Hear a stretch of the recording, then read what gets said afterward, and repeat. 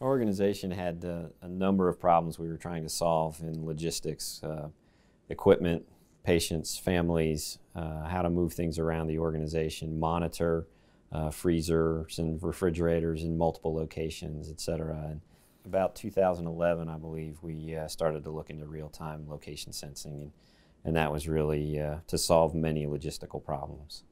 The key pain points we were trying to solve included equipment distribution around the organization, major monitoring of vital supplies like vaccines and other perishables in temperature-sensitive areas. And then eventually we knew we wanted to move toward patient throughput, patient location sensing, and the ability to help improve the patient experience.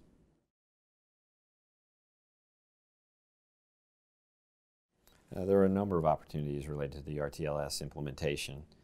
I think the biggest one was to try to optimize flow through our system. You know, healthcare is extremely complex.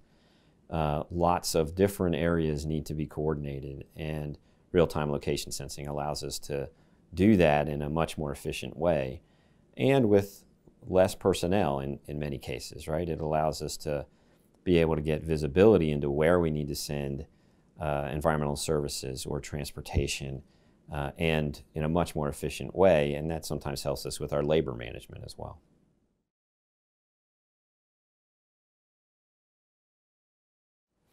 We use RTLS in a number of ways.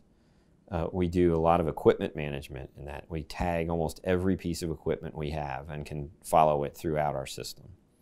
Second, we have a number of areas that we monitor constantly, especially those temperature-sensitive areas, as I mentioned, vaccines and other medications that require staying in a specific range of temperature, or they are harmed or degrade, and we're able to monitor that remotely, even 365, 7 days a week, 24 hours a day, kinds of monitoring in remote locations. We have clinics in very rural areas where over Christmas holidays, for example, someone may not be there for 10 days, but we're able to stay remotely linked into all of those through our RTLS. And processes have changed dramatically implementing the RTLS system. For example, we often have a shortage of IV poles or wheelchairs.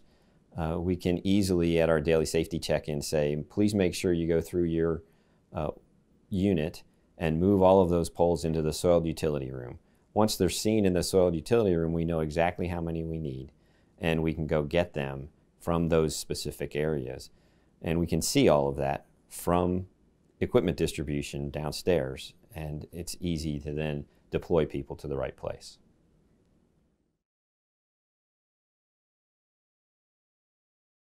More recently, we moved a lot more from equipment into personnel flow and using RTLS in that space.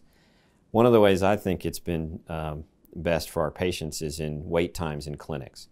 We've been able to actually follow patients, get a spot badge when they come to the clinic, and we can follow them, how long they've been in the waiting room, how long they've been in the laboratory for phlebotomy, how long they've been in the room by themselves before a provider gets in there. All of that is monitored, and it helps you be able to say, oh, this person's been waiting a long time. Even if there's a good reason for that, you can at least go in and let them know, oh, they've been waiting for 15 minutes. We really should give them an update and let them know about what's happening. So that's one of the major ways. The flip side is, how has it helped our providers?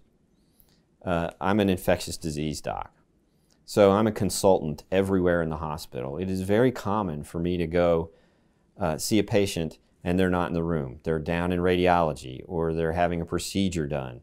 Sometimes I can go back 3, 4, and 5 times and still haven't been able to see that patient. Well, about a year ago now, we implemented real-time location sensing in all patients everywhere in our hospital. So I now can just look at the screen on the computer. It's integrated right into my home screen. And I see, oh, they're in bed Ardmore 63 on the 10th floor, but they're not in there now. They're down in radiology, or they're over in phlebotomy or somewhere else getting a procedure done. And I can immediately know that and know, okay, instead of going to see that patient, I'll go see a different patient. We've also been able to monitor people in areas where they tend to sit for a long time and transportation may not get there as quickly. So for example, radiology holding rooms after a procedure to get transported back up to the floor. And we now can time that and know, oh, that patient's been waiting for 10 minutes or 15 minutes or 20 minutes in that radiology holding area. Make sure we dispatch the next transportation person there. The families have benefited tremendously as well. The most striking example of that is in our app on the phone that allows us to use wayfinding throughout a very complex system for our patients and their families. As you can imagine, many of our patients come from long distance, and this facility is like a small city to them. Very difficult to find their way around. But most people are now familiar with apps and being able to use maps to get around. We essentially have a map on iPhone and Android operating systems that people can get throughout our facility using our RTLS system, because cell signal doesn't always get through. Cell signal doesn't know if you're on the 5th floor or the 10th floor, and the RTLS system does. The staff benefits quite a lot for RTLS as well. One major way is that we wear spot badges, and on the spot badge there's a red button. And you just push that red button on the back of your spot badge, and it immediately goes to security, and security is dispatched to your location because they know exactly where you are.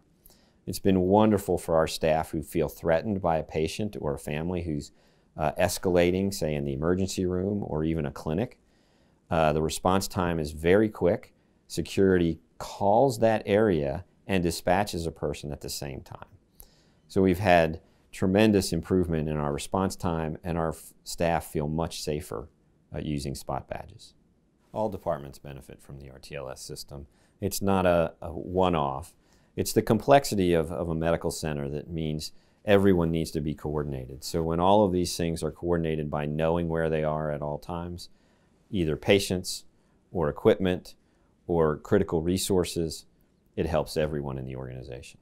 The RTLS system has changed the way the hospital operates in a large number of ways. It has effects in security, in transport and environmental services. It has effects in nursing. It has effects in patient safety, and has wide impact throughout our system to make us more efficient.